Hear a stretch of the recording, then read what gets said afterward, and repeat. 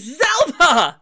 Yeah, folks, we're talking Zelda. I got my Zelda shirt. Oh, get that Triforce going. I literally can't do that hand thing. Oh my gosh, guys. I'm so excited to have another Zelda video for you all. We're going to be talking about... I'm going to stand up for this video because you know what? I'm too excited. I'm too hyped, and the camera focus is a little better. So here's the thing. In this video, I'm going to be recapping all of the Zelda rumors that I have heard and talked about over the past week because there's been a lot of stuff happening potentially for the 35th anniversary of Zelda. So, before I get into it, we are giving away a copy of Monster Hunter Rise and two $20 Nintendo Switch, PlayStation, or Xbox digital gift cards. So 3 total winners this month. Head on to the description of the pinned comment to enter. Now, here's the deal. I love me some Zelda, and I'm super excited to kind of recap all of the rumors and stuff for you guys because I know it can be hard to kind of follow along when there's so many different videos. So let's just throw this all together into one. For starters, what do we know for Zelda's 35th anniversary? Well, we know Skyward Sword HD is coming. July 16th, we're getting themed Joy-Con, has amiibo support. We're not sure what that amiibo support is. We're not sure if there's new content in the game, but we do know that we are getting that game. Fact, done, story, okay? We also know that we're going to get some news, probably a trailer, but definitely news on Breath of the Wild 2 before the end of this year, because Eiji Aonuma told us when he announced Skyward Sword HD that we could expect Breath of the Wild 2 news later this year, so good stuff. Next is all kind of rumors at this point. These are things that have been floating out there on the internet that I've previously reported on, and I will link to all of the videos I've talked about this before, but a lot of it centers around Grezzo, although not everything. As an example, a themed Zelda Switch is supposedly in the works. Not sure if it's a Switch Pro, regular Switch, or a Lite, but supposedly a themed Switch is in the works. Not surprising, they did do it for Mario's 35th anniversary. Hello, that red themed Switch. Beyond all that, we know about a bunch of merch that's supposedly going to be coming. I mean, Nintendo's always releasing a bunch of merch, so a bunch of Zelda merch isn't too surprising. I mean, what if one of the Zelda merches was a Zelda Lego set? Can you imagine a Zelda Lego set officially? You know, we have Mario, why not Zelda? It makes a lot of sense to me. But beyond all of that, we have been told in various rumors that we need to be looking towards Grezzo. Grezzo is a company that has traditionally always had at least 2 Zelda projects in the works at once, and the last one they had that released was Link's Awakening back in 2019. Now, we know that Grezzo is also the company that has ported in HD Miitopia that's releasing this summer. So that game's probably already done and proves that Grezzo has the ability to port games from the 3DS into HD on Switch. And the thing is, Grezzo worked on 2 previous remakes in Zelda series, known as Ocarina of Time and Majora's Mask 3D, and when they made those games, they actually created HD assets and then downsampled them to 240p for the 3DS. So, we actually can maybe even expect Ocarina of Time HD and Majora's Mask HD to come over. So those are a couple games out there that are rumored Grezzo's bringing over. Grezzo is also factually hiring right now for a new Zelda game. So because they're hiring, that leads to speculation of what they could be doing next, what they could be porting next, bringing next, etc.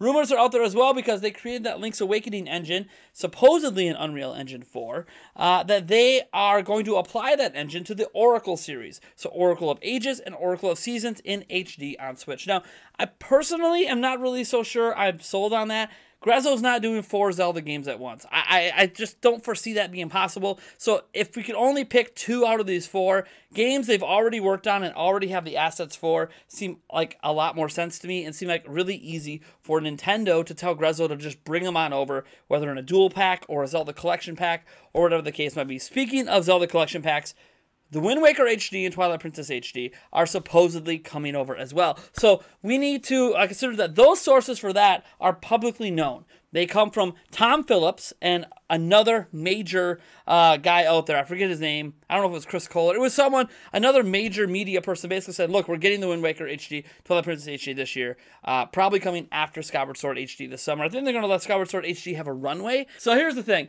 I think that we could really expect a lot of this information to probably come true. Zelda's 35th anniversary is going to be really stretched out by Nintendo. We're talking, yeah, they're going to celebrate it this year, But expect half of 2022 dedicated to it as well. In the past, we've had Zelda concerts and other things happen that extended for years and years and years. So Nintendo's going to milk the hell out of Zelda's anniversary to get a lot of money.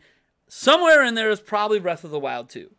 I don't know if it's this year. I don't know if it's next year. There's rumors the Switch Pro is attached to Breath of the Wild 2, so whenever Breath of the Wild 2 lands is when Switch Pro is also landing. So there's just been a lot of rumors circulating about this anniversary, and I think a lot of us at this point just want to know what's going to happen. But I'm here to tell you, we're not going to find out until after Skyward Sword HD comes out.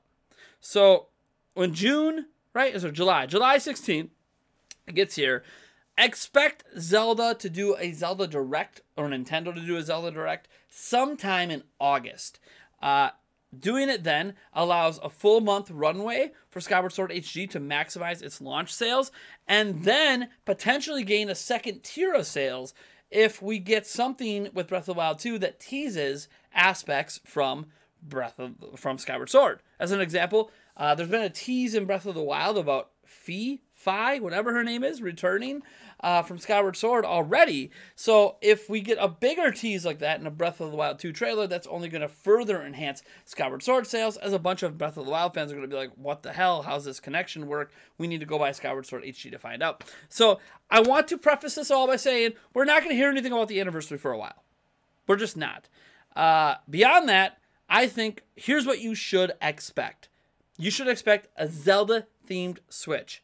Okay, we're getting Skyward Sword-themed Joy-Cons, but a full-on Zelda-themed Switch, probably based around Breath of the Wild 2. Expect it. It's probably going to happen. Whether or not it's gold, trimming, just a complete color swap palette, I don't know, because that's what they did for Mario, but expect that. All right, expect the Wind Waker and Twilight Princess HD, in addition to Skyward Sword HD. Likely as individual releases, although we can always hope they're packed together. Maybe even as limited releases. Nintendo likes this limited release thing. It worked, quote unquote, worked for Mario.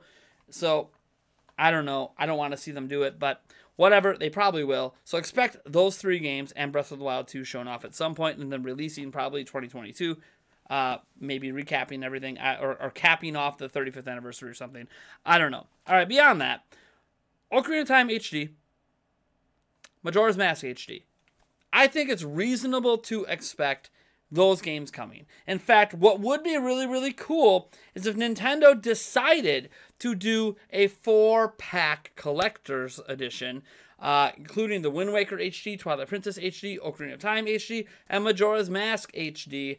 And if they sold it for like $80, they're not going to sell something like that for 60, right? It's going to be 80, it's going to be 100, whatever, anywhere from 100 on down, limited release, I think is going to end up seeing a shitload of sales. Literally, they could get away with that $99 price point with those 4 games included. Those are 4 massive Zelda games, all in HD. 2 of them obviously ported, probably just almost straight ports, but yeah, some UI changes over from the Wii U. So I honestly think that that is something we could realistically expect to occur. I don't think Oracle games, I know I really love the Oracle games. Oracle of Ages and Oracle of Seasons are amazing games. Just like I would love to see Zelda 2 remade and Zelda 1 and A Link to the Past come back. They can even use like the A Link Between Worlds engine, but put it in HD. Like, there's a lot of things I would like to see them do. And Nintendo might have crazy other things like a Zelda 35 in the works or a Zelda Dungeon Maker in the works. Like, technically, even though Mario's 35th anniversary ends this month with the removal of games, kind of a sour ending, we're getting Mario Golf in a couple months. So, like, it doesn't really feel like Mario is ending. Then again, Mario always comes out. And Zelda, we had Hyrule Warriors last year, Hyrule Warriors Age of Calamity. We had Link's Awakening the year before. Were those anniversary years? So Nintendo always has Zelda stuff coming every year anyways. They've almost Mario-esque the Zelda series. Not quite as many spin-offs, of course, Hyrule Warriors being one. Not quite as many spin-offs per se, but still, they're trying to get something Zelda out every year, dropping a bunch of Zelda games, say anywhere from 4 to 6 Zelda games over the next 18 months. I don't think that that's too crazy. Certainly, a lot of them are games like the Wind Waker HD and Skyward Sword HD that already exist, and Ocarina of Time and Majora's Mask can be straight up 3DS HD ports like Miitopia. So, a lot? Yes. Exciting for some? Absolutely. Am I about to spend a shitload of money on Zelda? Yeah. Am I probably going to end up buying a Zelda-themed Switch only for a Switch Pro to come out 2 months later? Probably. And then I'll buy that too. Anyway, maybe they'll be like similar enough design that I could swap some of the plates. Like take off some of the Zelda plates and put them on the Switch Pro. You know, Zelda-ize the Switch Pro. Maybe that's what I should do. Zelda theme my Switch Pro. I don't know. Anyways, thank you guys so much for tuning in. I understand the RoboJants. It's a lot of Zelda stuff. What do you think's happening? I want to know. This is all just rumors and speculation and hope. A lot of hope. All right, I'll catch you in the next video.